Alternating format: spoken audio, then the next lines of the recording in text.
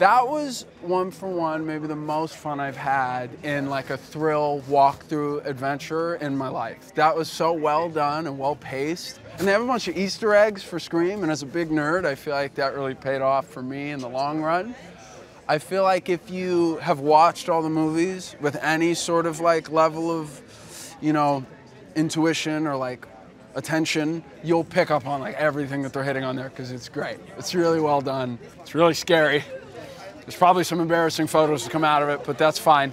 It's all part of the process. And not to spoil it for anyone else, but it is a brilliantly faithful recreation of what we did on set, and I feel like people will be able to walk through it in real time and then watch it in the movie and be like excited about the one-to-one recreation. So it's a good thing. It's really, really well done. I also like the subway too. Normally I try to be big, tough, and emotionally stable, but you put me in like a spooky walkthrough where I can't like run or hit anybody, and it just gets me to my core. It's like a primal fear that kind of hits, but in a good way, like a fun way.